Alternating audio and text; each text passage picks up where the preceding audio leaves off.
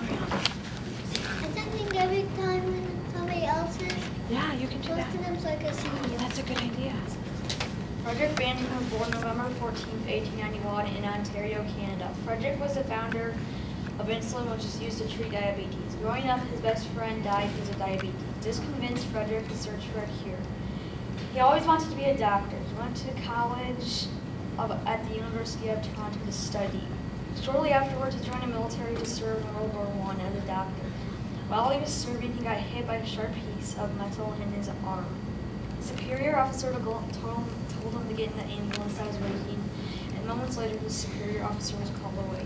There were no surgeons left to care for the wounded on the battlefield. Banting taped out his arm, refused the ambulance, and continued working on the soldiers for the next 17 hours. He received the Military Cross, the highest award in Canada for courage under fire.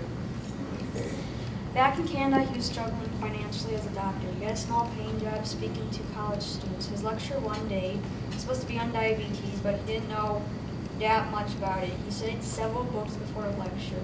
On the night of October 13, 1920, 94 years ago, tonight, he could not sleep because he was thinking about the lecture. He wrote in these words: like 8 pancreatic ducts of dogs. Wait 6 to 8 weeks for degeneration. Remove the residue and extract. Those words would lead to a discovery that would change the lives of millions of diabetics.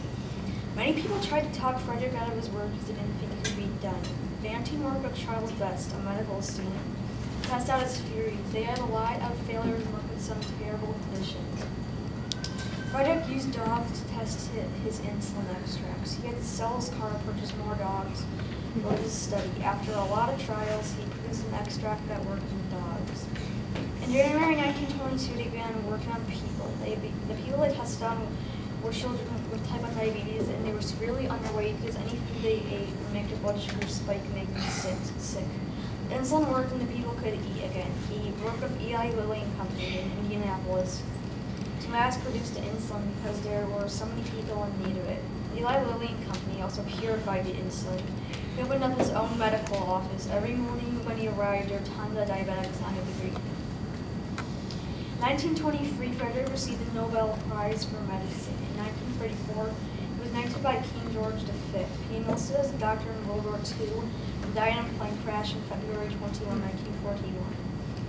Banting was disappointed his insulin didn't cure diabetes. Instead, just treated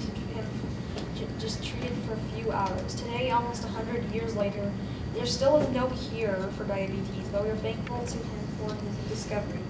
Every year on his birthday, November 14th, people celebrate World Diabetes Day. His house, which is now a museum, has an eternal flame lit outside the home. The flame will not be extinguished until there is a cure for diabetes.